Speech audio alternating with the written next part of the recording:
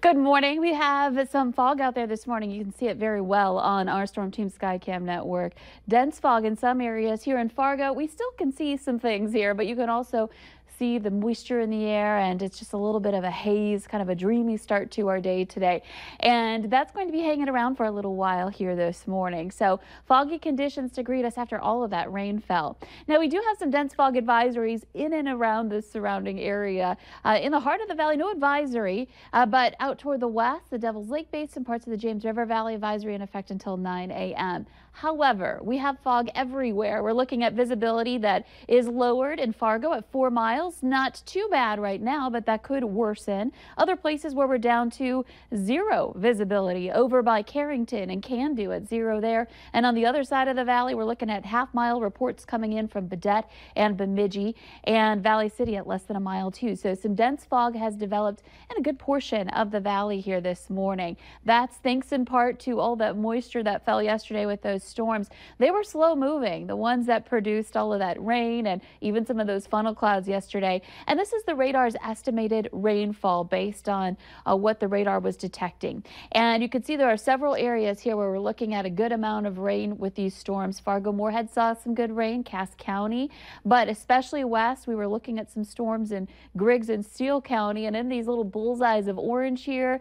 and elsewhere, that's where we were looking at about 3-inch rain reports coming in from some of those locations. So a good amount of rain in some areas. Of course, not everybody received it, but the potential's there for more coming up in the extended planner. We'll tell you about that in just a moment. Our radar showing quiet weather right now. It's clear if it's not foggy for you, and expanding the view, the rest of the tri-state area looking pretty quiet except for one spot, the northwestern part of North Dakota. We're seeing some rain and some thunder showers happening in that area.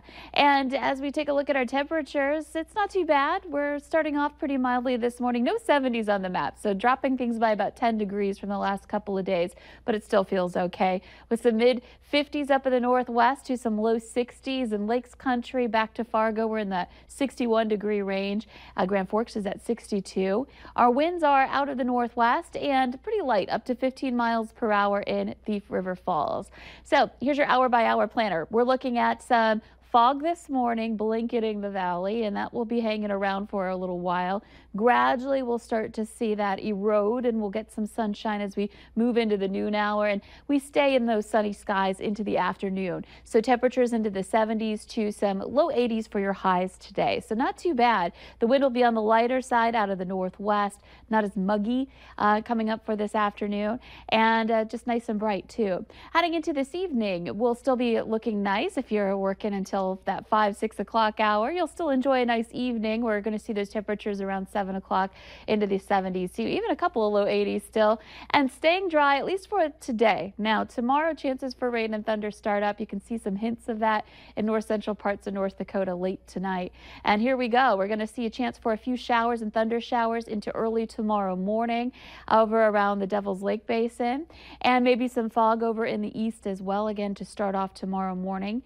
Then heading into the 9 o'clock hour, we start to cloud up a little bit more. Temperatures rising into the 60s and 70s by lunchtime, and heading into the afternoon, nothing that looks too impressive at that point in time. Temperatures in the 70 to 80 degree range in most areas. You can see there's quite a temperature gradient though, around 70 up by Lake of the Woods, and check out Ellendale near 90 degrees there. So a big difference in temperatures indicating there's something going on here, and we've got that system rolling in and chances for some strong to severe storms for your Friday night and into those early morning hours on Saturday.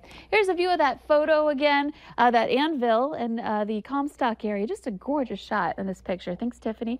And into the weekend, again, that morning chance for rain on Saturday, but then we clear that out and it's looking okay. Temperatures in the mid to upper 70s for your Saturday and Sunday, and continuing that stretch into next week with some more storm chances Tuesday and Wednesday. So summer-like weather as we transition into summer here this week. Surprisingly cooler than what we've seen the last 2 weeks. Right. It's, you know, we're talking about 70s being a little bit on the cooler side, given we've seen several days of 90 degrees already this season. Oh, I'll take the cooler temps. Thank you very nice. much, Lisa. Savor summer with some delicious fresh food. We have some recipes next for your family.